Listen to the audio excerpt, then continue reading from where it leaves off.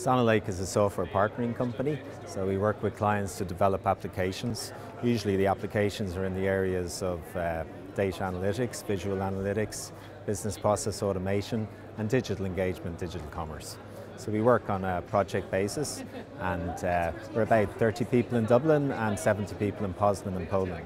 Today, because of the Predict conference, we're focusing in on one area of application we work a lot in, and that's in data visualization.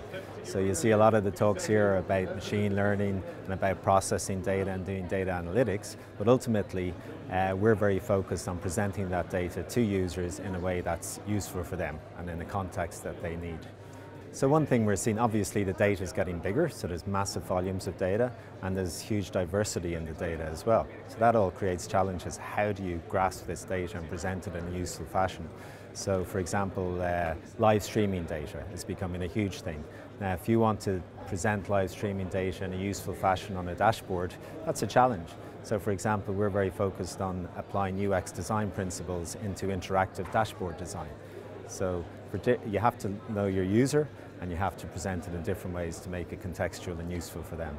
So different technologies are emerging to do that effectively, but it's very much a human interaction as well. So it's marrying user interface, UX design with the technologies that can present the data, and that's a big trend we're seeing.